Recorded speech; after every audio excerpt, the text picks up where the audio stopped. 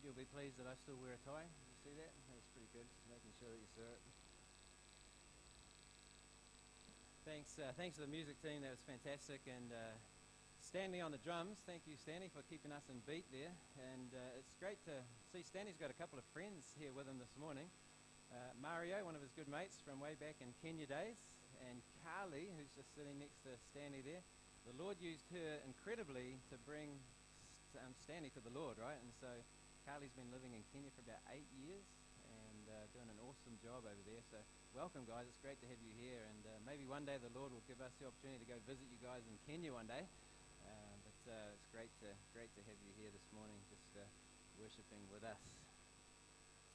Well, we are continuing in our study on the attributes of God. And essentially, as we've been doing this, we've been just asking a very simple question. What is God like? What is God like? You know, sadly, a lot of people tend to downsize God in their thinking.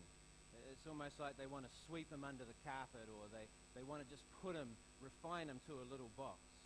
But I think we all understand that that's the wrong way to think about God. We need to think differently. We need to remind ourselves, even as Benji has this morning, that God is bigger, that God is greater, that God is loftier than anything that we can imagine. We need to have a high and an exalted view of God. And we've already seen in this series that God He's not only holy, but He's holy, holy, holy. And we've seen that He's not only powerful, but He is all-powerful. And we've seen that God is not only knowing, but that He is all-knowing. He knows all things. He has all power. He's holy in all of His ways. And this morning we're going to remind ourselves that God is everywhere, as you can see. God is everywhere. And to say that God is everywhere is to say that He is omnipresent. Omni is just a word that means all or every, and present, you understand that, close by or next to. And so therefore we can say that God is next to everything. He is present everywhere. Now this is kind of hard for our finite minds to grasp. It's a little bit hard for us to comprehend. But the biblical evidence is everywhere for the fact that God is everywhere. Although even having said that, there are a few verses in Scripture that seem to suggest, even as we read them, that God is only in one location. Maybe you can think of some of those off the top of your head. You think of the Lord's Prayer, right? Our Father who art in, where? Heaven, right? And so the question is He only in heaven, or is He broader than that? Is He outside of heaven as well? You might be able to think of a verse in Hebrews 1 verse 3 which talks about the Son, talks about the Lord Jesus Christ, that Jesus sat down, where? At the right hand of the Majesty on high. So as we think about that, is Jesus only in heaven? Or maybe there's some verses about the Holy Spirit, and we know that the church is called God's temple, and that God's temple is the dwelling place for the Holy Spirit. So when we think about that, does that mean that the Holy Spirit is only in the church, or is He in other places as well? Well, then you can think of some other verses. Ephesians 4 verse 6 says that God, our Father, is above all and through all and in you all, it says. I'm sure you're familiar with Matthew 18, the verse that speaks about Jesus, that says, wherever 2 or 3 are gathered together in His name, there is Jesus in their midst. And we know that the Holy Spirit, as we've seen in recent months, He indwells us. As Christians, He indwells us. And so as we look at Scripture, we see that God's presence is in heaven, His presence is on earth, it's in the church, and it's in every believer. Now those verses that did seem to portray God as just being in one location, they're designed to help us just understand the relational aspect of God's character. He is where we are. He is in that location, and sometimes Scripture speaks about Him just being in that one location. But in essence, the wider picture of Scripture says that God is everywhere. And I think we understand that God is invisible. He's invisible, but that certainly does not mean that He is not here. He is. He is everywhere. We can't see radio frequencies and that kind of thing, can we? But we know they exist. And in the same way, we can't see God, but we know he exists. The Bible says that God is spirit. He's spirit. He is spiritual. He is immaterial. Therefore, we cannot detect him with our eyes, but we know that he is present in all places. And because he is spirit, he is able to be everywhere. He's able to be in front of us and behind us and beside of us.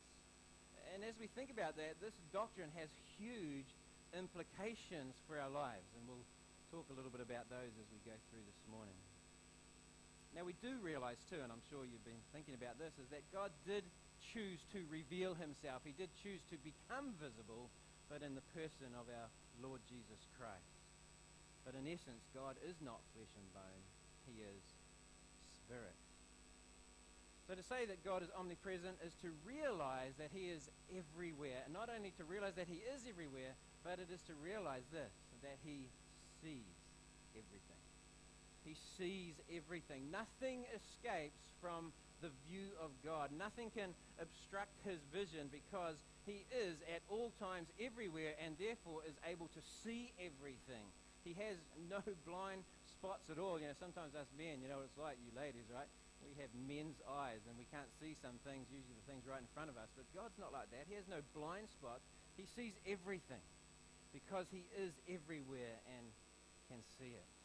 Let me just point out a couple of verses to begin with. We're going to go to Psalm 139 later on. But if you want to turn to Jeremiah 23, just to pull out a couple of verses from the Old Testament that will just set these thoughts in our mind this morning as we think about God's omnipresence. Jeremiah 23 and verse 23 it's going to be. But this is a passage that speaks about false prophets.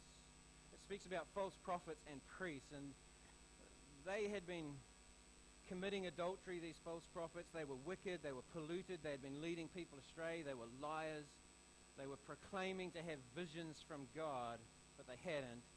And they were prophesying that there was going to be peace, but in reality there was going to be calamity, but because they were false prophets. And God was really angry with them, and he was going to judge them. And this is the passage in Jeremiah 23 and 24. It says this. God says, "Am I a God at hand, declares the Lord, and not a God far away? Can a man hide himself in secret places so that I cannot see him, declares the Lord?" And he says this, "Do I not fill heaven and earth, declares the Lord?" What a statement. Do I not fill heaven and earth, declares the Lord. And so there it is. God is saying that he is everywhere. He's in the heavens and he's on the earth. And for that very reason, nobody can hide from God because he fills it all. He's everywhere. Every corner of heaven and every corner of earth is occupied by God. And God was reminding those false prophets of that truth. They forgot that God was everywhere. They thought actually that they could hide from him. But God saw their ways and he heard their false prophecy and reminded them that he was everywhere. Another verse you might want to flick to is in 1 Kings. We haven't been there very often before. 1 Kings chapter 8 and verse 27. It's a passage that speaks or involves Solomon. Remember when Solomon was building that magnificent, beautiful temple. And Solomon prayed a prayer of thanksgiving. And the temple, as you know, was symbolically considered to be the place where God lived. It was the place where God dwelt. And then Solomon said in 1 Kings 8 and verse 27, he said, "But will God indeed dwell on the earth?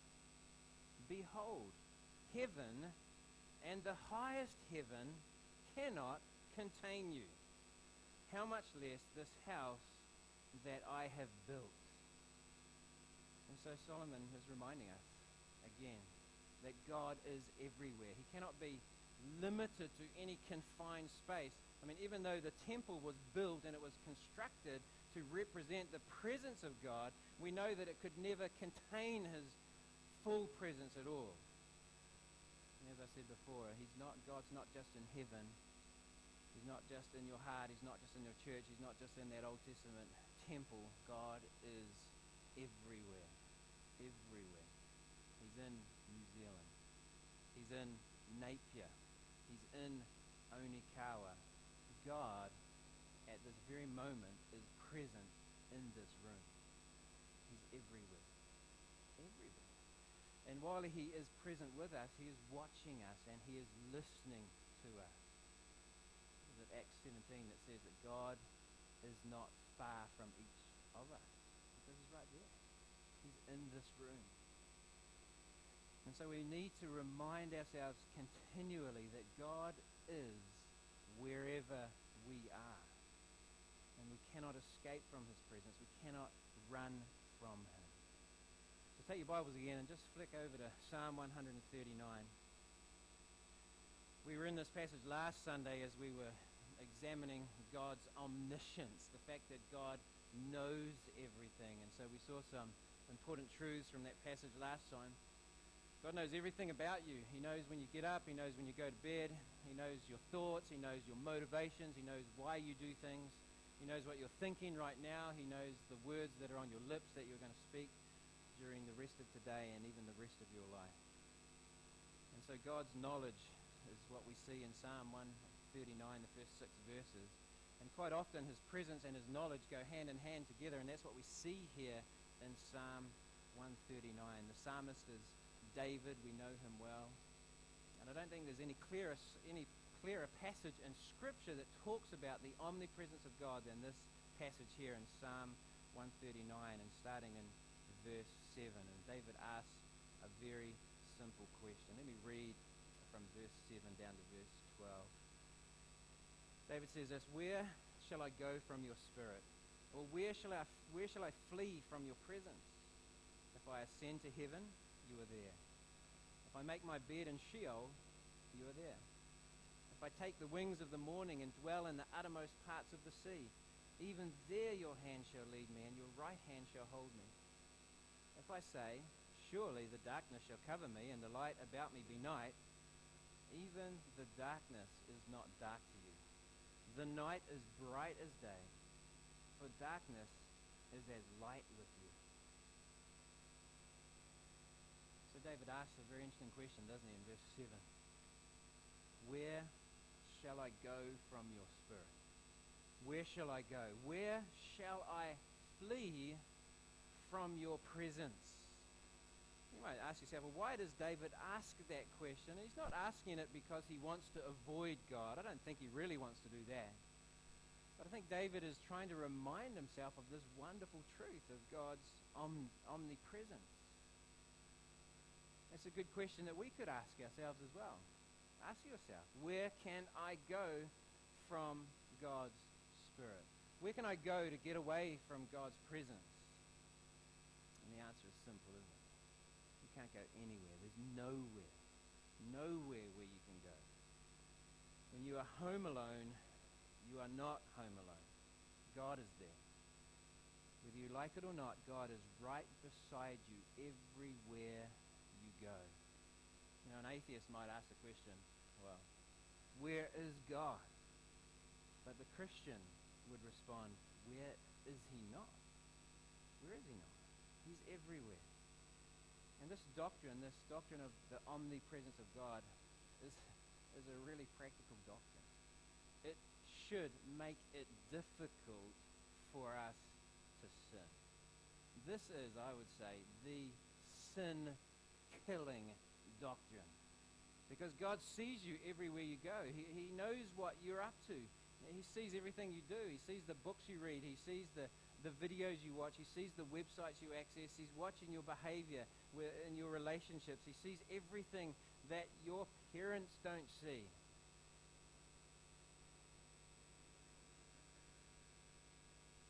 You know what? We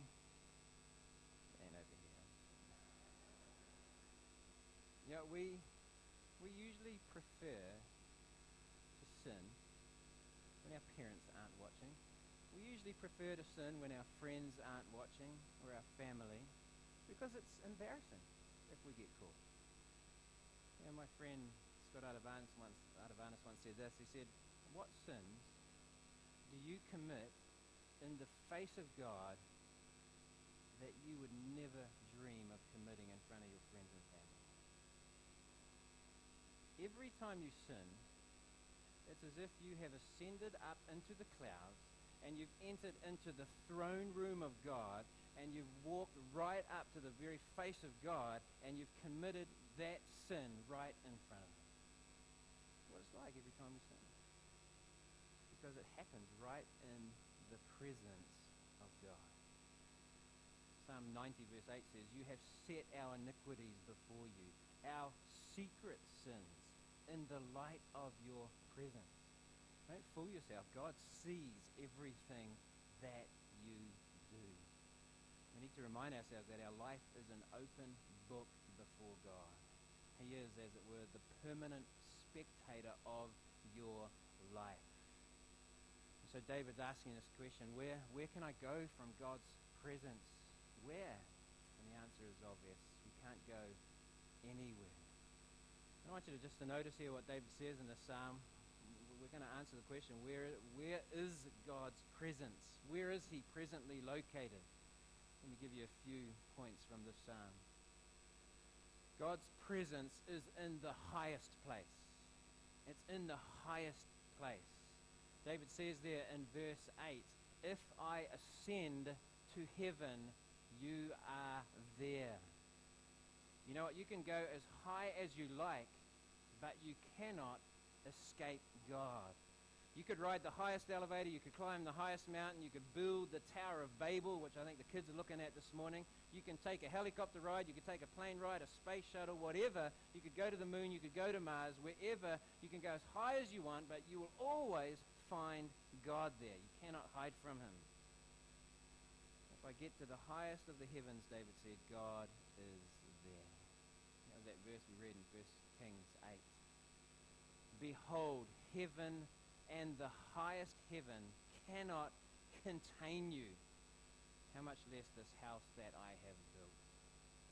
So God's presence is in the highest place, David tells us in Psalm 139. He also tells us that God's presence is in the lowest place in verse 8. "If I make my bed in Sheol, you are there." So you could go to the lowest place, but you're going to find God there also. At the bottom of the deepest coal mine, God is there. You could go to the bottom of the Dead Sea, which is like apparently the lowest place on earth. If you went there, God is still there. You could go to Sheol, to the depths, to the place of the dead, to the grave, and God is still there, because God not only resides in the highest place, but God resides in the lowest place. Which sometimes begs the question, some people will ask, well, if God's everywhere, is God even in hell?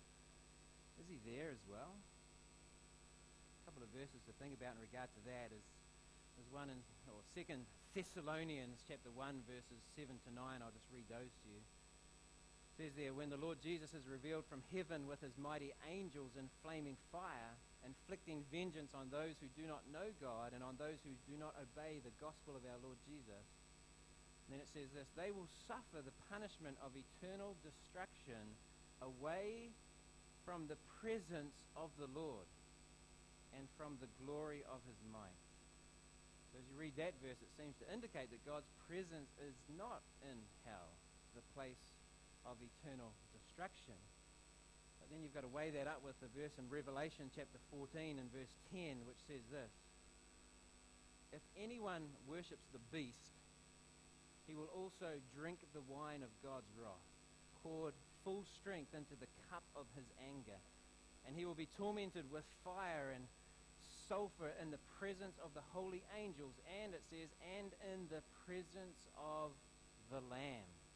So this verse seems to indicate that the place of judgment is a place where Christ, the Lamb, is present.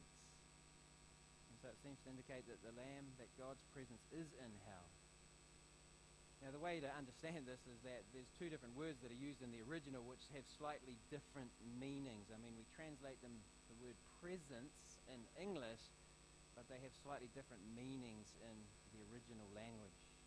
In that verse I just read you in Revelation 14, when it talks about in the presence of the Lamb, it is almost like saying in the sight of the Lamb. It's like it's a measurable distance. It's something that you can measure. And so God sees everything. Christ the Lamb sees everything in hell because he's there.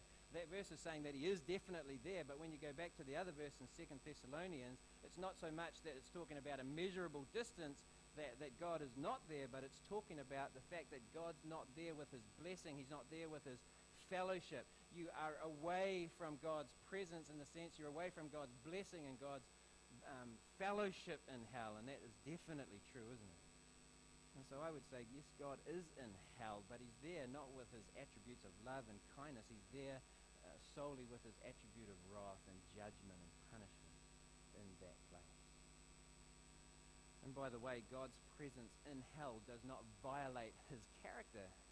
It doesn't taint his character just because he's present there, and just because it's one of the most despicable place in the universe. It does not defile him. God can be there and still be holy and righteous and just. Some people say that he's not in hell because it defiles his character, but I don't believe that's what happens. So God's presence is everywhere. It's in the highest heavens. It's in the lowest places. The psalmist tells us also in verse 9 in the psalm that God's presence is in the widest place, or maybe we could say in the furthest place. Verse 9, if I take the wings of the morning and dwell in the uttermost parts of the sea. In Israel, the sun comes up over the eastern mountains. I guess you saw a sunrise in Israel just not long ago, then, and Faith and Jan, we're over there. But the sun comes up over the eastern mountains. If you can picture it on a map, you've got Israel here, and then you've got the Mediterranean Sea out to the west, and then there's like all of the eastern mountains that are on the right-hand side of Israel there, on the eastern side. The sun comes up over those eastern mountains, and the rays burst across Israel and right across the Mediterranean Sea, out as far as you can see. And maybe David is saying here, it's not exactly clear what he's saying when he talks about if I take the wings of the morning. Maybe he is saying this, that God's presence is from that east where the sun comes up all the way to the west where that sunshine just bursts across the land and across the waters. And you can't measure it. It's just so far and it's so wide. And so God's presence is in all of those places as far away as you can see. And some people seem to think that it could also be meaning this, that as fast as the sun comes up and those rays travel from the east right across to the west, God's kind of like traveling that fast. You can't escape him because it's moving so quickly. But the bottom line is that the psalmist is saying here, God's presence is everywhere. As wide as you can think, as far away as you can think. If I take the wings of the morning and dwell in the uttermost parts of the sea. Verse 10, even there your hand shall lead me, your right hand shall hold me. So we can't escape God. We can't escape the hand of God. At the far end of the sea, if you could ever get there, God is still there. A lot of people fall into difficult times in this life. They go through a lot of troubles, and they try to run away from their problems. They try to escape their troubles. Sometimes they'll flee to another region. Sometimes they'll flee to another country. They'll try and get away and isolate themselves. Maybe sometimes they'll get away because they've done something wrong and they don't want to get caught, and so they flee, they run away. Maybe there's some kind of breakdown, some kind of family breakdown, and they take off. It doesn't matter where you go, where you take off. You cannot escape from God. You cannot run from the omnipresent God. You go to Australia, he's there. Go to America, he's there. Go to Timbuktu, which is in Australia, he's there too. You could go to the middle of the Pacific Ocean, and he's there. Even if no one else is there, God is still there. He's everywhere. He's everywhere. And then David draws our attention to one other aspect in this psalm. He says that God's presence is in the darkest places. The darkest places, verse 11 and 12. Psalmist says this, if I say, surely the darkness shall cover me, and the light about me be night, even the darkness is not dark to you, and the night is bright as the day, for darkness is as light with you. It's interesting, isn't it? God does not need the lights on to see what's happening. He doesn't. Darkness is no barrier to God. He has the perfect night vision. And of course he has the perfect night vision because he created light and he created the dark.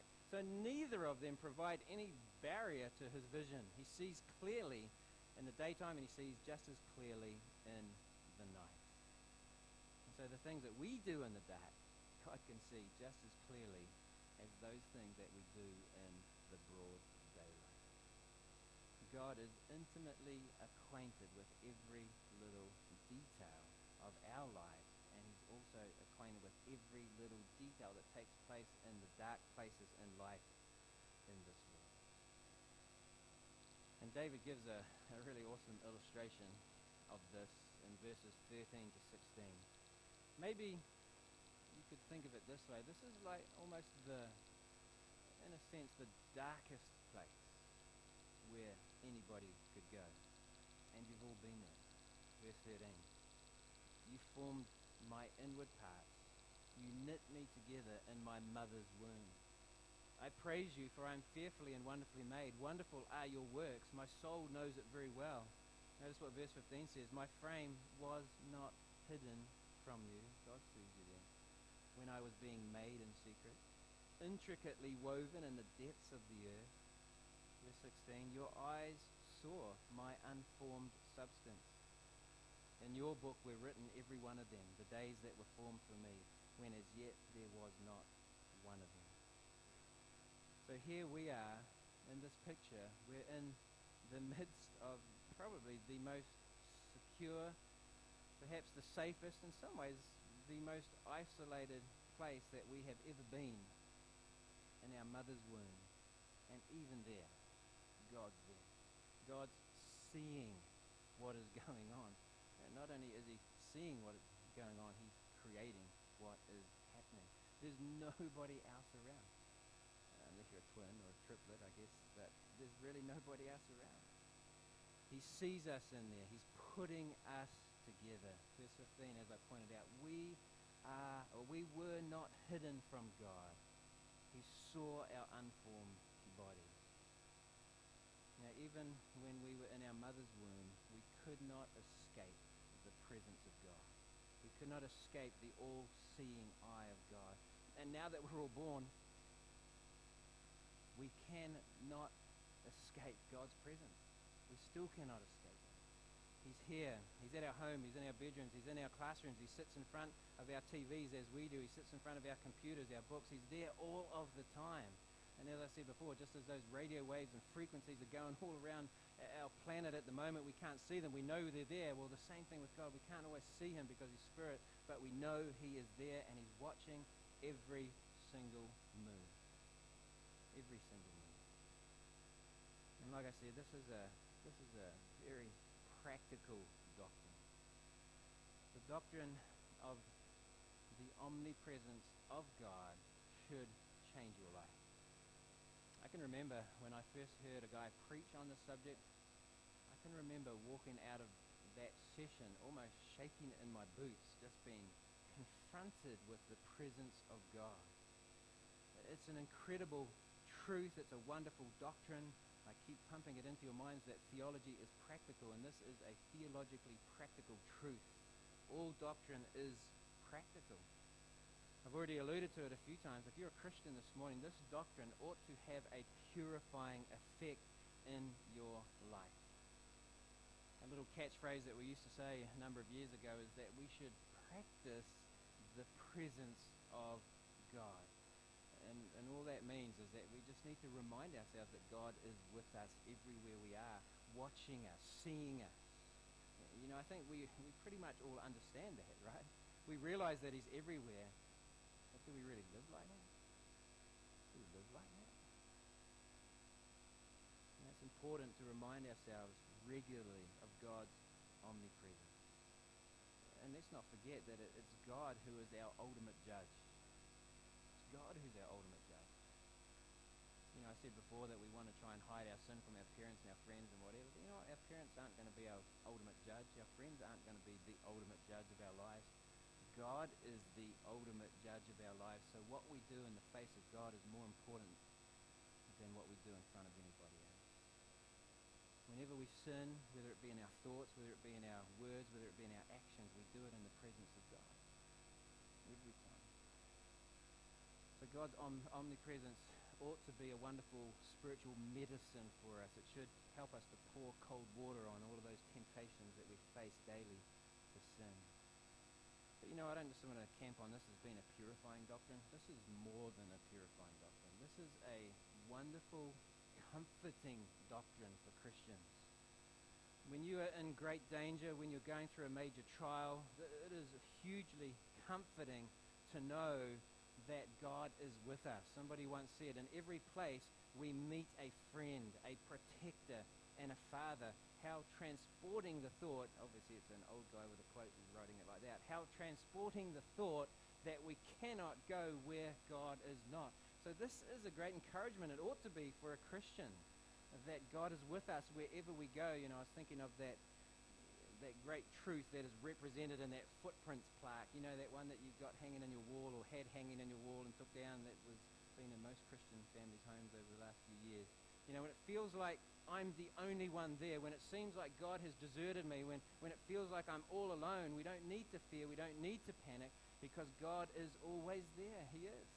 Now, He may be carrying us, which is what the footprints plaque represents, but He's there, even if we don't realize it. He doesn't leave us. God promises in Hebrews 13, verse 5, I will never leave you, nor will I forsake you. Jesus said to His followers, He says, I am with you always, in that context, to give you strength to be able to fulfill the Great Commission as you share Christ and share the gospel with others. But Christ is with us always. God will never leave us. During our temptations, God is there, not to judge us per se, but to help us overcome them. 1 Corinthians 10, verse 13, God is faithful that whenever we're tested, whenever we go through a trial, He's providing a way of escape so that we can get out of it. So He's there to help us. His presence is good for us. He's helping us escape that temptation so that we can walk the pathway of righteousness and not chase after evil. Even in the trial of death, the psalmist says, even though I walk through the valley of the shadow of death, I will fear no evil, for Thou art with me. God's with us, even in those deepest, darkest times when you struggle with the loss of a loved one. If you're in your sick bed at home, whether you're in a hospital bed, whether you're living alone, God is always with you, and it's a doctrine of great comfort and encouragement.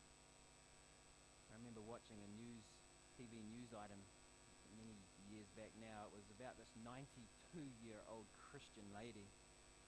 And she was getting into her car after shopping, and a man jumped into the passenger seat beside her, and he had a gun. He said he had a gun and that he would use it if she didn't hand over to him all of her money. And she said, no. She's 92 years old, right? No. And then she said this.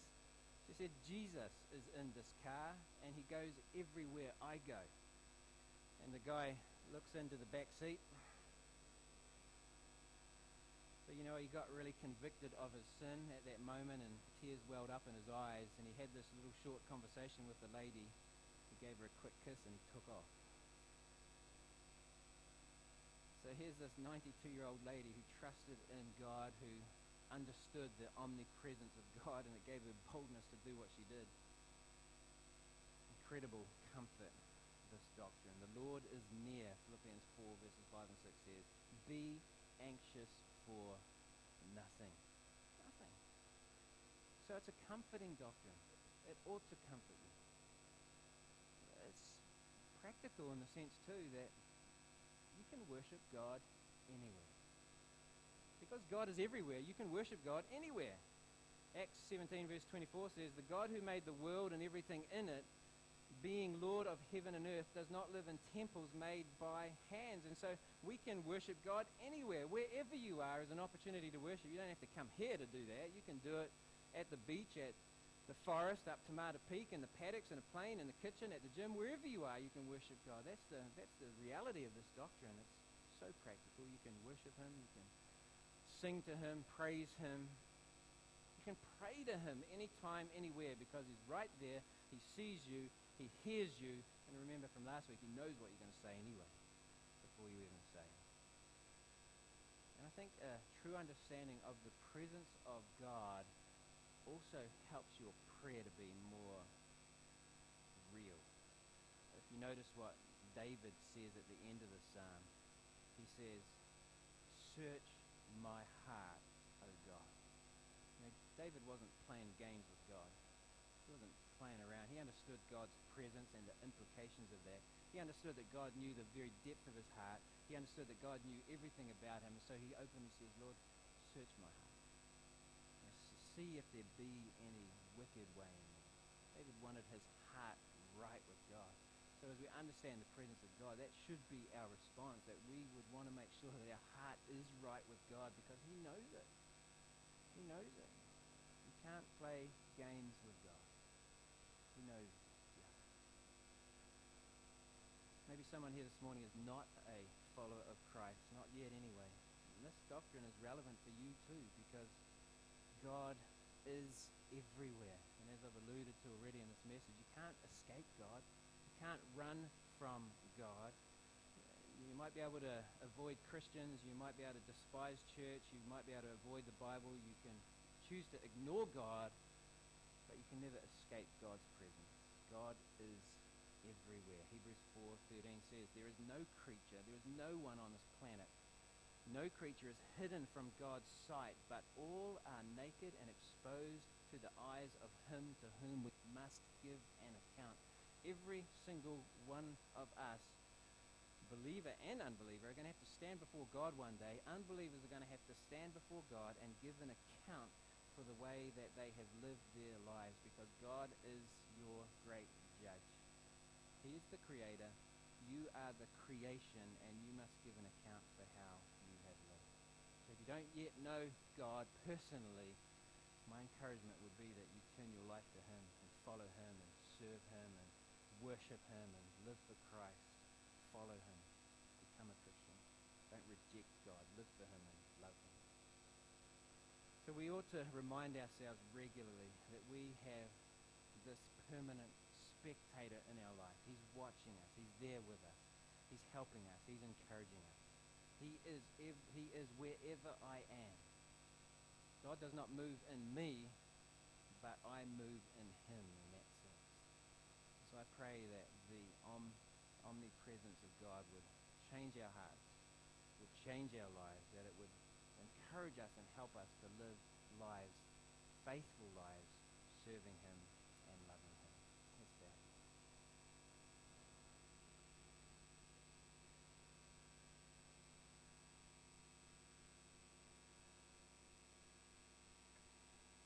Father, even as we have our heads and hearts bowed this morning, I pray that these truths would resonate in our minds and in our hearts.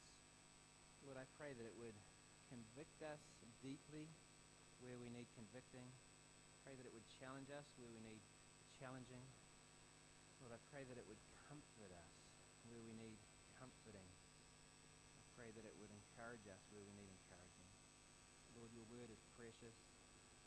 Theology is awesome because it's all about you and who you are. So Lord, help us to understand these truths, and I pray that they would impact us deeply for your glory, and so that we would be able to live